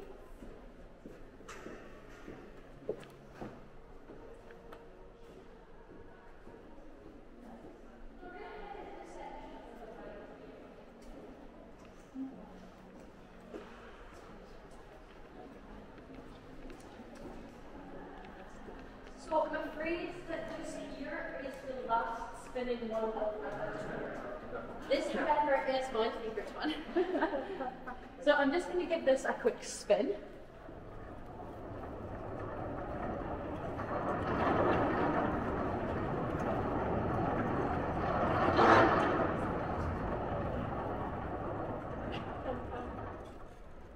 So here at Macallan, we're very proud to say all of our whisky is 100% natural colour. So we're part of only 3% of distilleries in Scotland that choose not to use caramel colouring. Now caramel colouring doesn't affect the flavour of your whisky at all, just the colour, helps you stay a bit more consistent. However, it does fade over time. So to help us ensure that we always have that consistent colour within our whisky, we choose not to use it. So this makes our whisky makers' job very difficult, as they do have to get the colour spot on every time. Now this wonderful peacock tail here shows you the variety of colours that our whisky can take from the casks. Your darker, richer side will be more expected from your European oak casks. Your lighter yellows and oranges more expected from your American oak casks. And your clear side on the end here representing our new make spirit that we fill into our cask to mature into whisky that we tried earlier in our production area. Now surrounding us we have lots of different bottles of Macallan, all boasting a variety of different colours. Have a little look. You might recognise some of the bottles, you've maybe tried some of them before, there's maybe some you'd like to try. Please don't say all of them. But have a look around and let me know if you've had any of them before. And if you've got any questions. Do you, how long does it take to become what I call sort of perfume nose? I mean, somebody's a whisky blender. Quite a few years, and then there's lots of different ways as well. Some people start out in the labs. There was actually one who was a cleaner, and she had a really good nose, and then they took her onto the team. That was at a different distillery, but yeah. But we also do like apprentices. We've got an apprentice who's right here. So he started as a sample room assistant, and now he's working his way up from that. So there's different ways. Oh, But it will take time. So we've got 3 women at 2 women. Yeah, it's interesting that. Is that thing, well, I noticed that the distillery was damaged quite a lot about 100 years ago. Yeah, so just after the First World War, Paul comes on that Ruby off the pipe, so yeah, they had John Harden. So that's all my time now. These are the good things.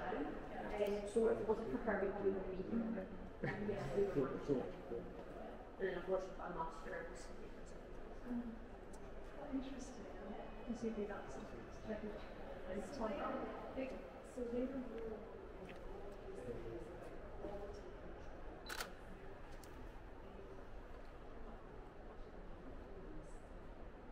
Yeah, But we marry lots of casks together. It's to do. Yeah, and it's about the consistency of your whiskey as well. So if you want 18-year-old 20 years ago and buy them today, they should be exactly the same colour, exactly the same flavour, exactly the same notes.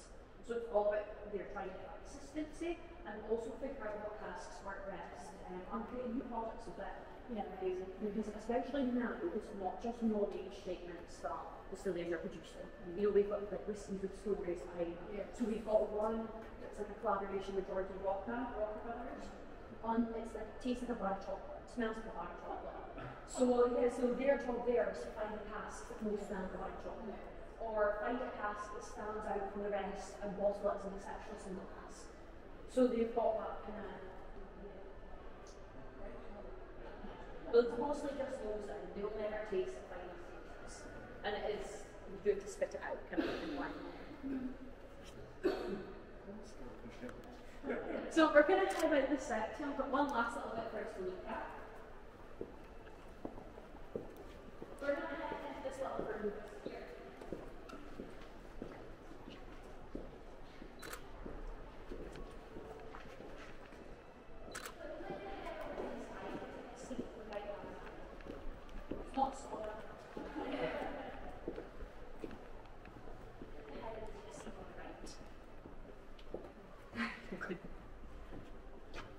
Saying it is not a sauna.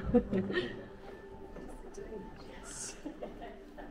So in here you're going to see a video from our whiskey makers themselves. You will hear the voice of our old whiskey maker Sarah Burgess and also of our current master whiskey maker Christine Campbell as well. The video will take about 5 minutes in total. I'm going to be just outside that door if you need anything at all, but please do enjoy.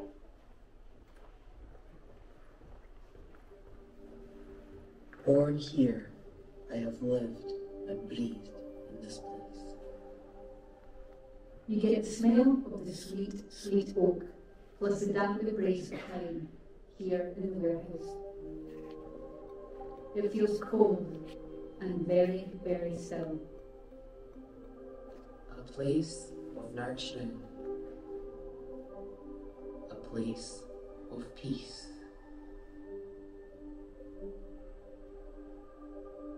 I am of the elements, made from nature's simple ingredients. In these casks, the new spirit made from natural spring water, the finest malted barley, the best yeast, slowly matures. Influenced by the seasons and the passing of time. The freshness of spring, the warmth of summer. The change of the autumn, the cold of the winter.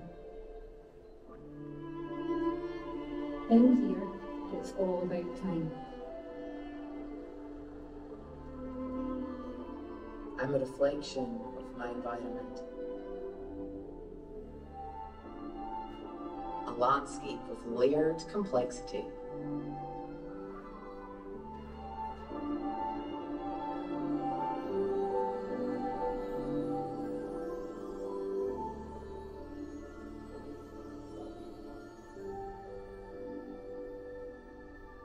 Individual samples drawn from hand-selected casks are all carefully nosed here in the whisky-making room. The sherry-seasoned oak casks create the unique character, but with each cask we discover different notes, from citrus and honeyed vanilla to dried fruits and cinnamon, from fig and almond to toffee apple and caramel, from coconut to orange zest. There are so many notes and characteristics, so many variations. Distilled in the past, over the years I have evolved.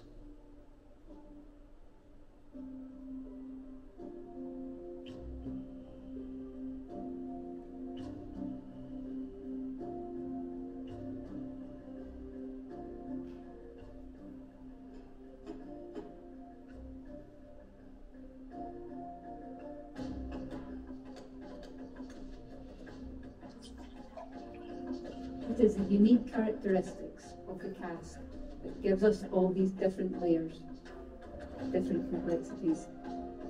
but it's the exceptional expertise of the whisky making team that reveals the playful qualities within each cask. We taste, we nose, and we listen, because they always have a story to tell.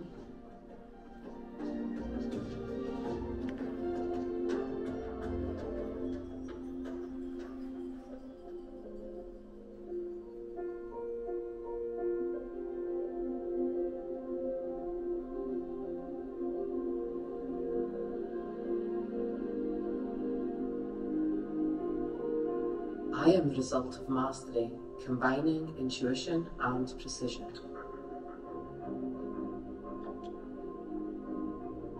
Every day in the whisky making room, the team will carefully evaluate each individual sample, assessing the colour and characteristics of the spirit, letting the whisky take us on a journey.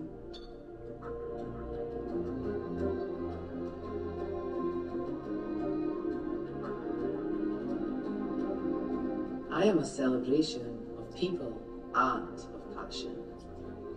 Often there is an element of surprise. It's not easy navigating the complexity of each cask and what it represents. It can be a challenge to fully understand the flavour combinations and how they will work together to strike a balance. But slowly, with skill and patience, the individual expressions come together. Nosing each sample, assessing the levels of complexity, thinking about the different aromas and flavours coming through, the contrasting colours, understanding how they complement each other to create something truly special. And we have an expression that is like no other, a spirit that merits to be.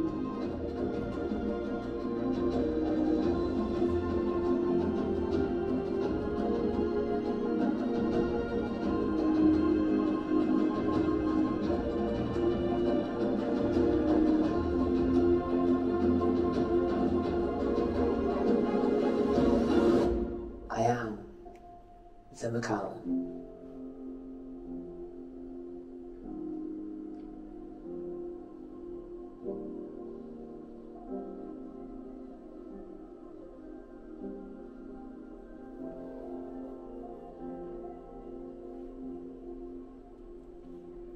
So you've seen how our whiskey is made, how it's matured. How would you like to go and drink some? Sound okay? If you'd like to follow me, we're going to head downstairs to our tasting room.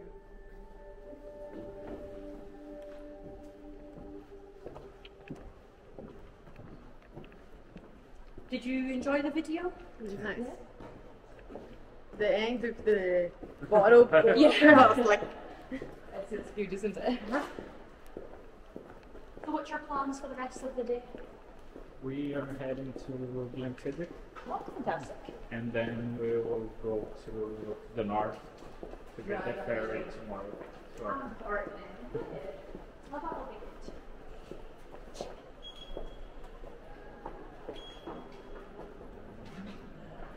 You're a bit temperamental. Well, so we're going to head around the bar, we're going to head downstairs. How about yourself, sir? What's your plans for the rest of the day? I'm heading to Glenfiddich also. Oh, are you? Oh, you meet Yeah, Fantastic.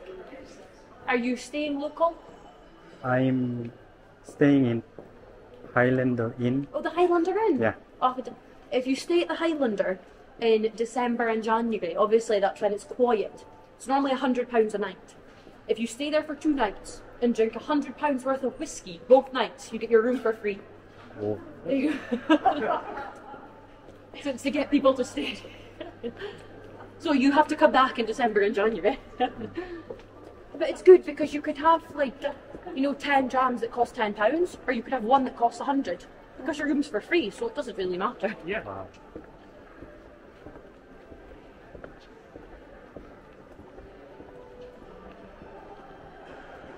And how long are you in Scotland for? You mean the period? I was at Glasgow last Tuesday, Okay. and I'm leaving tomorrow. You're leaving tomorrow? Yeah. Oh, okay. Just going around distilleries. Oh, fantastic. Well, where are you from? South Korea. South Korea? Yeah. Amazing. Have you been to Scotland before? It's my first Your time. first time? Yeah. And do you like it? Yeah, I really enjoy it. Yes. I suppose if you enjoy whiskey, Yeah. it's the right place to be. I really wanted to know how the whiskies really. So I decided to come to Scotland to see myself. And because I'm driving, can I get a... Yes, we got bottles. You can take them away. Okay, thank you. That's not a problem.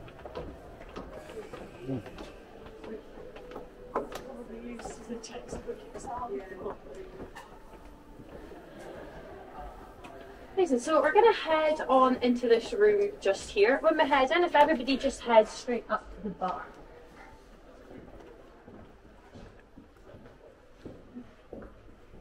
This here is our tasting room.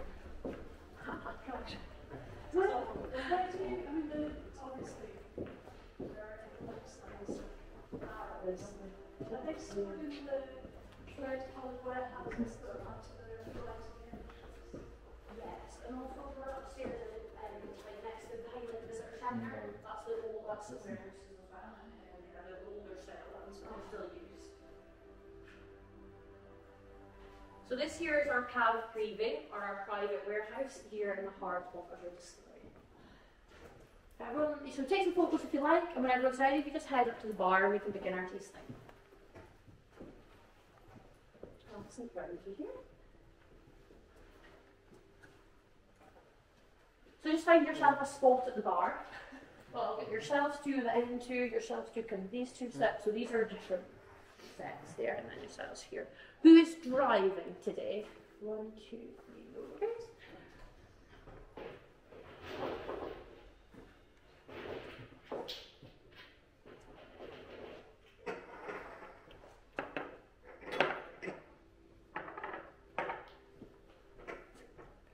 Little bottles. And there's some Sharpies if you'd like to write on the bottles as well. I'm afraid, however, I only have one funnel, so you'll have to fight over it.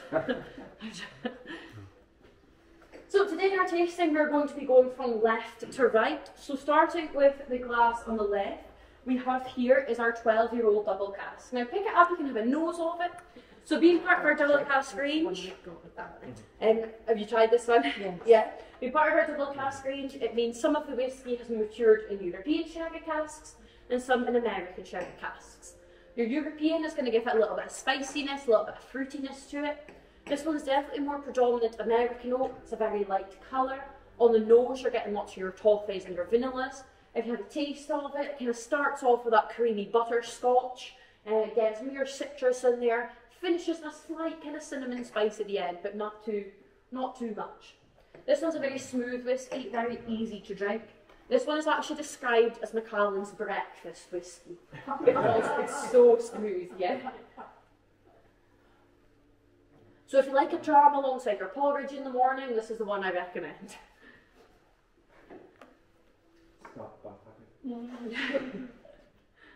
So this one sits at 40% alcohol by volume, so quite a low one to get us started. So that is the lowest percentage that a Scotch whisky can sit at to be considered Scotch whisky. We'll put proper water in it. Of course. So we have this water pipette here. It's a glass one, so you need to cover your finger, although it comes out quite fast, so just put the tiniest drop in that you're needing. Just that air bowl there. Historically, quite a lot of the whiskey when it's blended was any whiskey now when it's blended? Not anymore, yeah. So some of ours did go into, I believe we had the Gauss for a bit, but we stopped that about 15, 20 years ago. So it's purely just into single malt. I'd welcome some pictures. Yes, I do like that. Did you see this? So that's the air hole just there. So you need to cover it, comes out quite fast, so just put a tiny bit in. Yeah, I always say to people, there's no wrong way to enjoy your whiskey. If you like it with some water, some ice, and a cocktail, you're just not allowed to ask me for a can of Diet Coke or I am rude. I had somebody on my tour once, and he told me that he liked to enjoy his whiskey in an ice cream float. Oh. Never heard it. Yeah, I've never heard that before, and I was like, right, okay. Reassured me he would never use Macallan. Made it a little bit better. I had somebody else as well, and they made their own ice cream, and they made one with Macallan 18-year-old sherry. I don't want to know how much that was a scoop.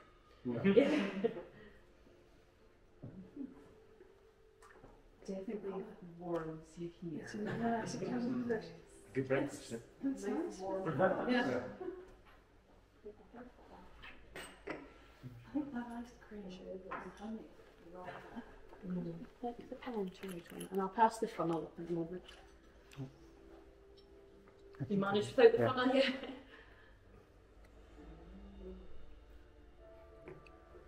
You're looking on nervously there. He's got a steady hand, he's okay. I've been doing this for whole week. Yeah, it's no experience.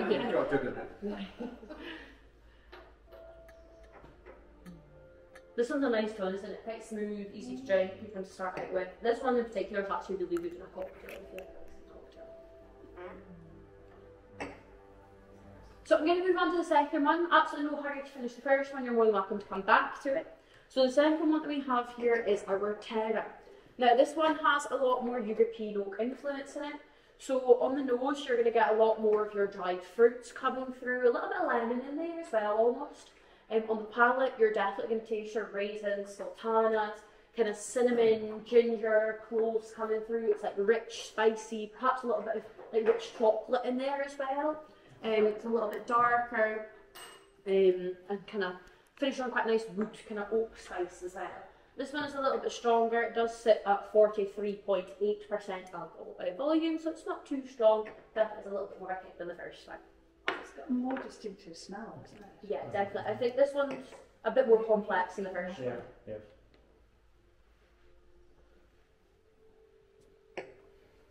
Has anyone tried this one before? No. This is one of my favourites, probably my favourite actually. So this one's part of the global travel retail range. So it's only available here or at airports or shipping ports around the world. So it's exclusive to travellers. And this is probably my favourite one in the range. Is it relatively new? I know, it's about 3-4 years. This is like the new But nobody's been travelling much. Yeah, Yes, yeah. No, it's definitely woody, isn't it? Mm-hmm.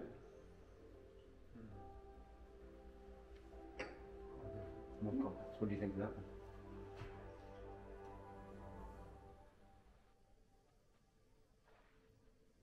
Very different. Really, yeah. Different feel as well. It's more, I mean, I wouldn't say it's kind of like a traditional Macallan taste, but it's closer to the traditional Macallan than the first one because it's got more of that European influence in it. Yeah, but everyone quite like the second one, and something that's a little bit different. Yeah.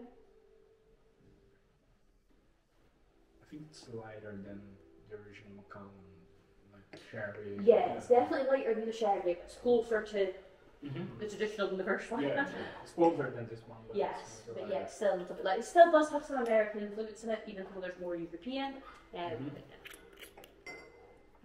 So those who are driving, what do you think of the smell of one? Do you have a preferred smell? Which one smells better? I think the second one definitely has a more complex Yeah. smell. Yeah.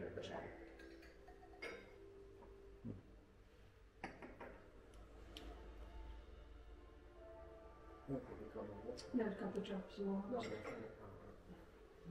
Could I get the water? Sorry. It's an overrated. Thank you.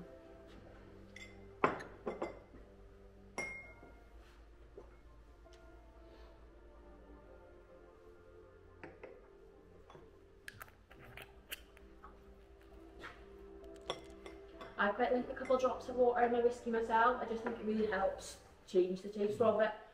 Especially if I find it a little bit spicy, and it helps mellow out the spiciness and open the flavour profiles a wee bit. So there's absolutely no hurry to finish your whiskies. Please take your time. But when everyone is ready, we're actually going to head up to the bar, and we've got one more for you to enjoy up there. That's why we give you the scones at the start of the tour. Scones are very good, yes. Yes, they're excellent. Do you want to proceed next? I put water in them. Oh. So You can still bottle them if you like. If you'd like to take them away with you. yeah, I would. Yeah, I think I would too. Yeah. Yeah. Bottle the remains. Bottle them and yeah, thank you. Oh, thank you.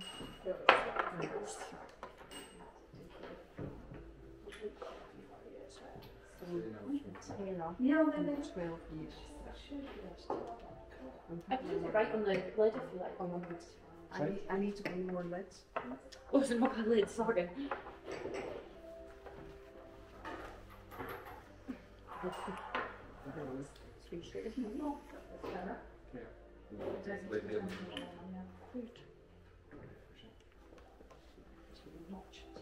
Yeah. I'll give you the thumbnails that okay. Unless you think your hands are as steady as this gentleman and want to try and think your funnel. No. Okay. It was very skilled at doing it. Yeah.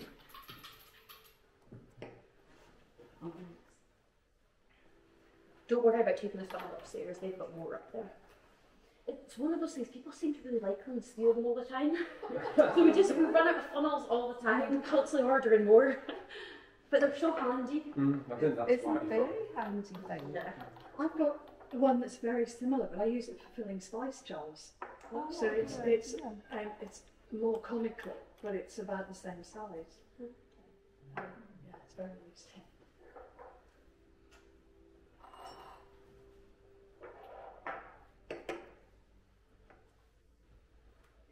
Do you want to lay it? Anybody else need the funnel? No, that's everybody. There you go. It's not stolen. Yes. So when everybody's ready, we're going to head out, we're going to go back up the stairs, and we've got a final drum for you to dry the bar. No, you're good, thank you.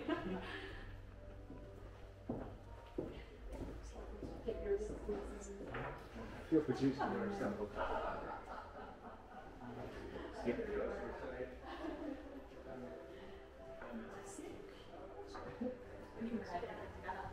Yeah, keep it in display. Pass it to somebody.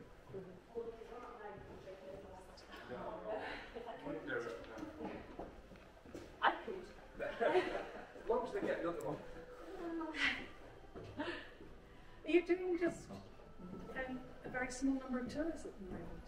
Yeah, so this style tour is our discovery tour. We offer them twice a day on a Saturday and Sunday, and then we have our mastery tour, which we offer once a day on a Saturday and Sunday. Yes, I think it took us quite a while to find a day. Yeah. So as of May, we're now open on Fridays as well, but only to pre-bookings. Yeah. So it's not like today, you can't just walk in, you have to be booked on a tour. We booked. Yeah, and then as of June, we're going to be open on Thursdays as well for tours. But again, you need to be pre-booked to come into the distillery. We're at the weekend, we're fully open to the public, so anyone can walk in and just go to the bar, to the brasserie, the tea. And then through the week, we run private experiences. That's our people can like book it out and have a whole distillery for themselves essentially. You can get that. We're so Yeah, people now, because we run like full day experiences, so they can only get the tour like yourselves are going, they can do a tour of the estate, they can actually do evening dining for you as well. A full 5-course lunch. yeah. See if it's one of their side.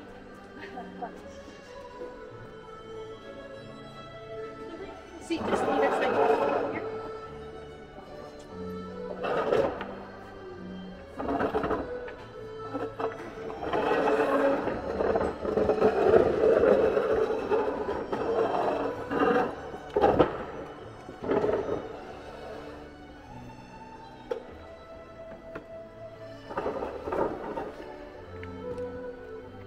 Here's some driver's bottles.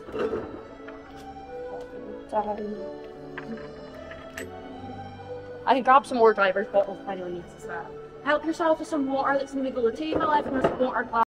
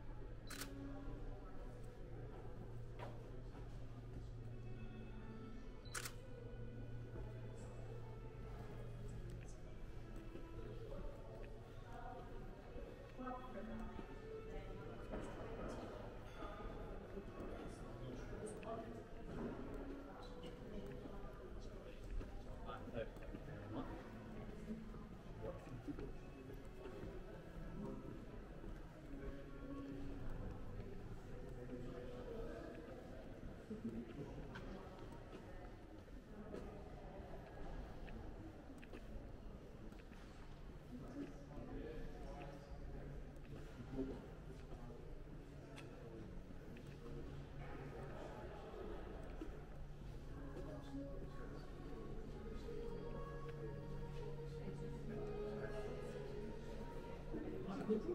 and see this sort of, we'll never did it all this stuff.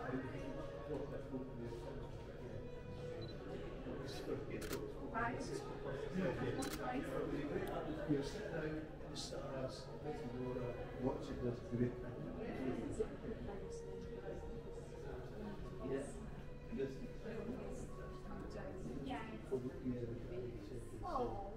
People drive cars.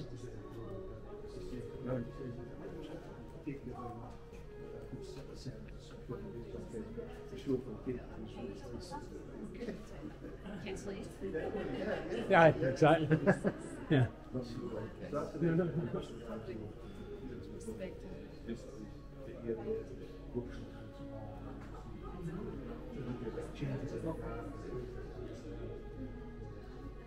Royal family, dear.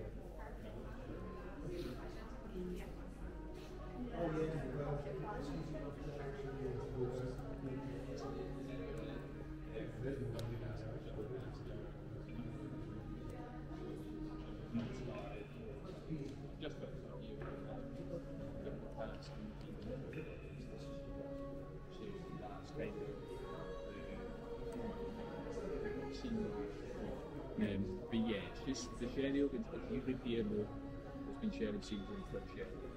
And that was stuff. That's in there.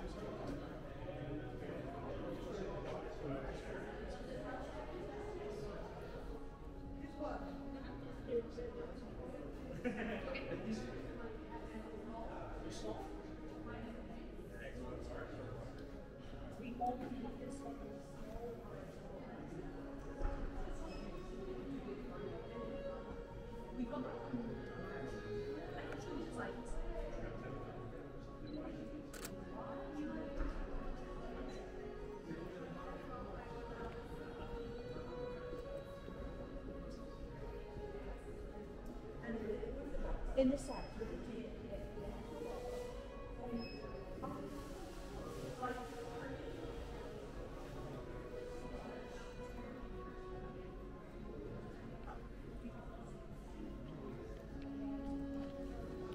Hi.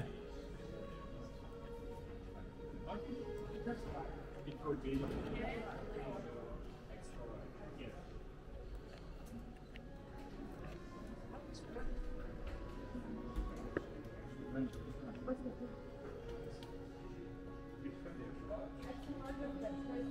The extra large in that in this t-shirt or the other one? In this one, and a small one. No, maybe you're right. That's not having up for yet. We'd like to match. We need to. So the small one and extra large. Yes. Perfect.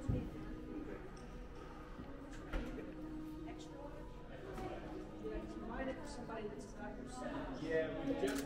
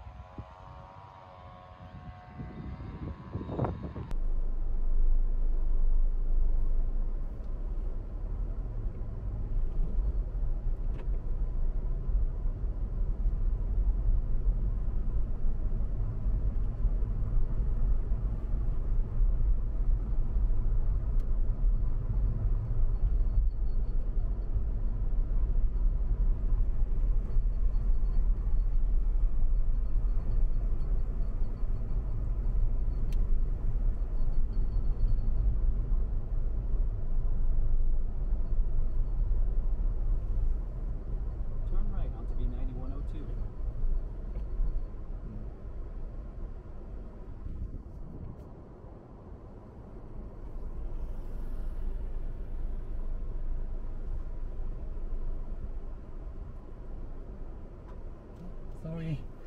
Thank you. Bye.